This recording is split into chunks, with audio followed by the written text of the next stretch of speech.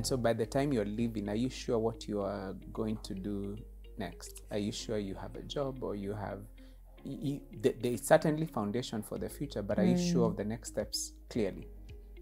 Yeah, so luckily during our time, our jobs were guaranteed. Yeah. So we never used to have to interview. Okay. And I think that's one of the gaps that I'm trying to fulfill in my other company called Beyond the Stethoscope, because we are trained, right? First of all, 844 is about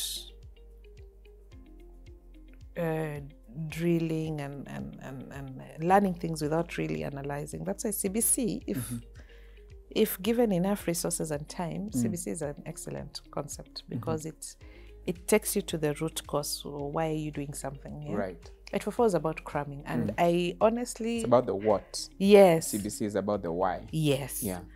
So I would say I was maybe above average student because I was a good crammer. So me, I was those type of people, if you move the exam by a day, I would have to read all of it. Yeah, completely. Yeah, because you just start to cram and regurgitate. And so got out, knew maybe I would still figuring out what to do, because you have to do internship. And internship, I did it at PCEA Kikuyu Hospital. Right. That were the first interns to be taken by the hospital. Was PCEA Kikuyu the Thogoto one? Yes, Thogoto. Okay, yeah, so I went back to Alliance. Okay. Same area. That's same area, how interesting, how fate works itself out. Yeah. So we had this mission hospitals that would come and do interviews and pick, people would apply. Because mission hospitals were seen to be more favorable in terms of the conditions and in terms of the experience, because you teach. I know internship is supposed to be another year of teaching. There will be some institutions like, let's say, Kenyatta National Hospital, where, because the crowds are so big, like you have undergraduates, you have postgraduates, you have nurses, you have clinical officers, all rotating and seeing the same patient, then the opportunity to learn as an intern was very little. And you would never go to theatre anyway in KNH, because all these other people were offering those services. So most people would fight for a slot in a mission hospital, because you'll be taught, and you'd be taught with an attitude of getting to teach, you know. There's teaching that is there to just harass you.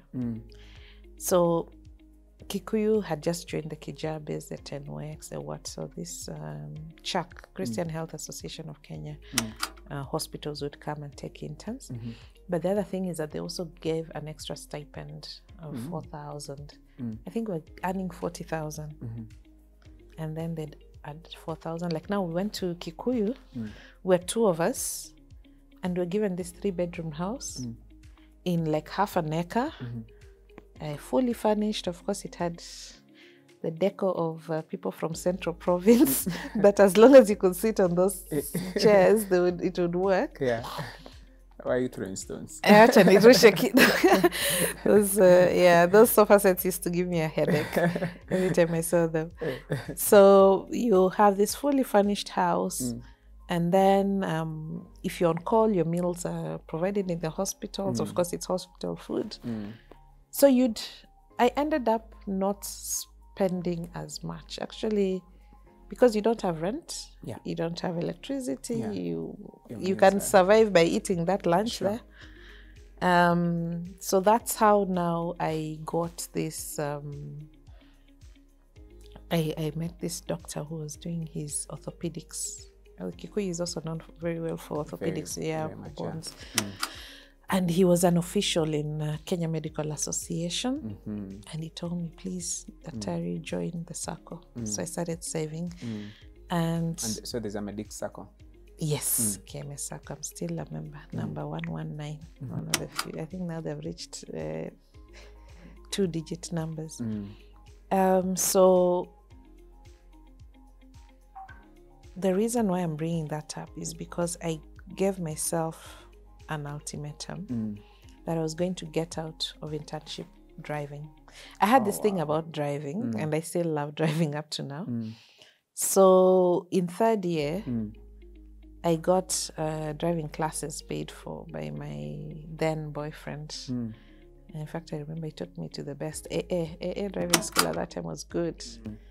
Yeah, and I was just so excited about learning how to drive, because I used to look at my classmates who'd come from Nairobi and they came already knowing how to drive their parents' cars. They asked, guys, which car are you driving? There's no car.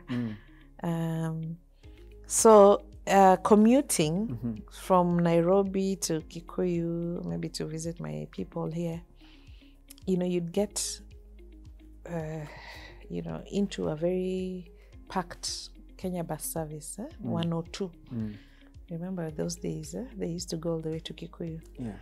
And you know, there's a lot of groping, by the way, that happens in those packed buses. Oh dear. Yeah, so I used to hate the experience. And I swore to myself that I'd get out of internship with my own car. With your car. Yeah, so that's how I started saving. So I had a target. Did you also have a target for what car? No. You just. So I never think that far. I need to be on wheels. I need to be on wheels, my own wheels, and yeah. So I got a car. So at least that gave me a target for saving. Otherwise, I would have also blown that money. Because again, remember, I still don't have financial literacy. Yeah. So I had a very good experience in Kikuyu. I would say it was a holiday camp, quote unquote, compared to what my colleagues were going through in the government hospitals.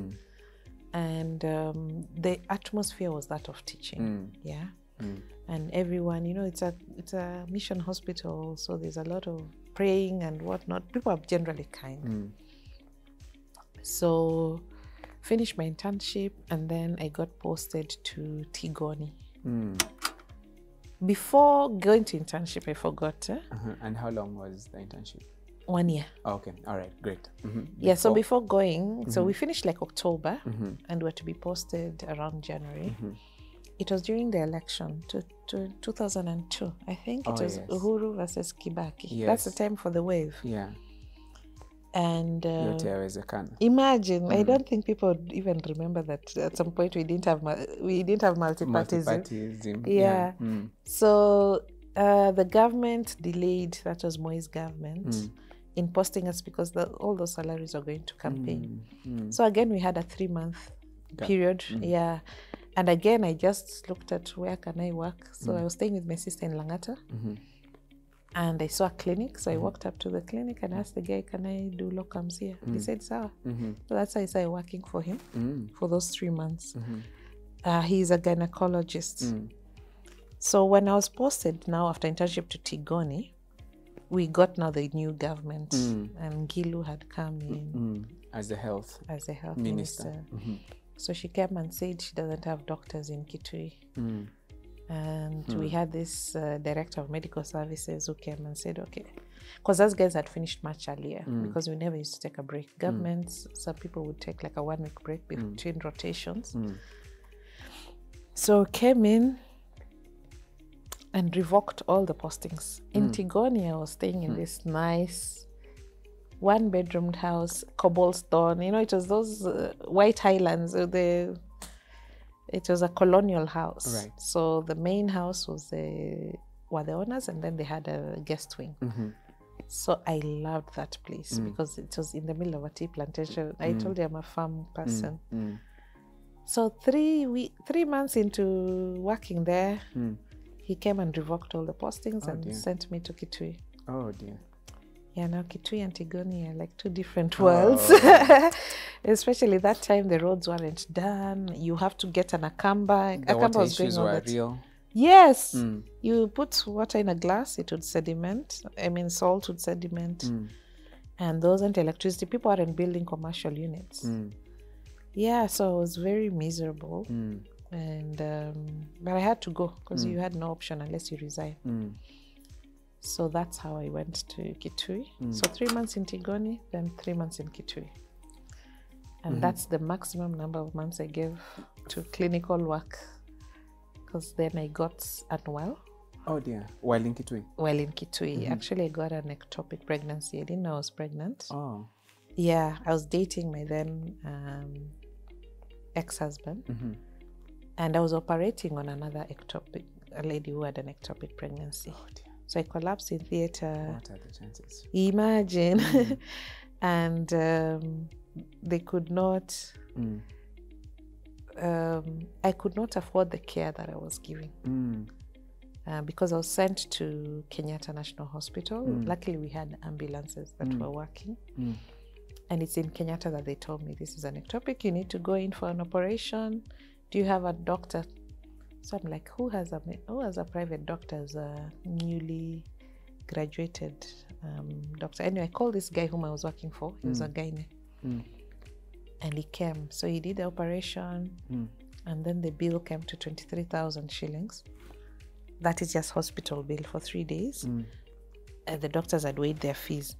So when you look at you yourself earning 41,000 gross, you can't afford 23,000 is like it's more than half your salary. Yes, so I get my family bails me out, and I get this show cause letter.